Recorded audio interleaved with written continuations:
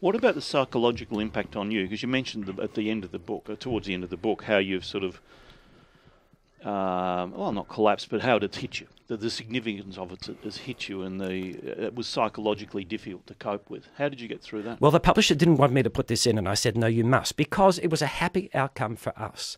But I found myself in the middle of severe emotional stress. But that's not surprising. The fleet manager said, Richard, you've had a hard week. Why don't you take a week off? And I said, thanks, Murray. Look, I think I'll take 4 months off. And I needed it. And I was at two problems. One is when I was recounting the flight of that fuel panel where I just didn't understand it. And we did two things. We inverted the logic like Gene Kranz did on Apollo 13. We went for an Armstrong spiral, which is written in the book. But at that point, to glide if necessary. In case we lost all the engines. Yeah. I just didn't know. If you don't understand the fuel system and fuel keeps the engines running, you don't understand anything. And I thought, let's get to height over the airport while we can, straight away. But so when I get to that point, recounting it to different people, I would cry. And for an alpha male like me, ex-military, this is not normal. It's the first time in my life. And so I sought psychological help 3 times. They fixed that. I also had a problem where the instance was looping around in my mind continually, 24 hours a day. I'd wake up after sleeping and be exhausted.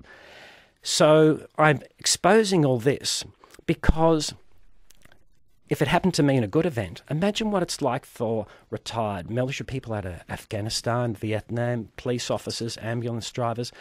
These people have had stress. They're your next door neighbour. They might even be your local manager at work. You don't see it, you think they're clean and fit. After this book, I've had about 20 emails from people saying, here's my problem. Bang, bang, bang. They just bullet point them. The dreams continue, one person said.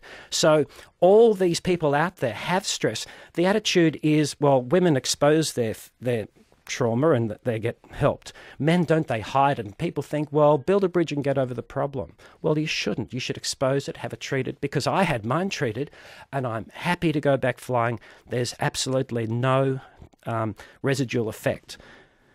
And that's I'm more than happy to expose my failings to try and help others. But you just say failings. It's not failings to have that sort of emotional reaction, surely. Well, at the time I thought I was going nuts. I would cry, I'd break down. I'd probably break down 10 times. So, and I thought I was going nuts. No, not at all. Not at all. No, it's all fixed. I'm flying. The psychologist, he understood all this stuff. It was very simple to them. And so that's why if you've had a family trauma and if you've never resolved it, then you think it's gone, but it's submerged, hidden, and it will come out. It's like walking down a road and you smell a donut and it brings back a memory of something in the past. Well, you might see an image of a helicopter flying overhead and it brings back trauma of Vietnam. So you really need to get all these things processed. So when you got back to fly for the first time, what did you fly? Oh, well, I took 3 months off to get myself sorted out. Then I found myself looking up as aeroplanes flew overhead, which is a really good sign for pilots. And I wanted to be back there. I'd spent a month to study and get back into the air. And when I took that first flight, it was a thrill. There was no problem.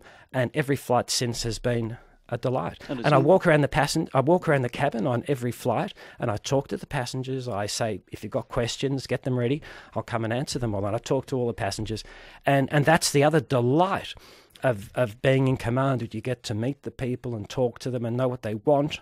You get empathy with the passengers. Well, as you said, you've been in the military. You've got an extensive experience in flying. Why do you love flying?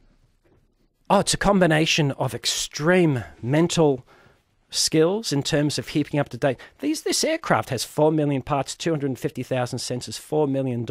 Networks the data of the aircraft failing that day went to Rolls-Royce in Derby, UK, to Toulouse in France, Qantas in Sydney. These are amazing technological lollipops, expensive lollipops, but so there's the technical side, and then there's a physical side of actually moving an aeroplane. But then there's another part too, which is the emotional side of actually meeting all the passengers.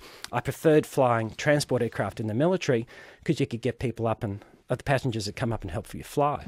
And, well, we can't quite do that in Qantas, but But I love mixing and associating with the passengers and feeling, being with them.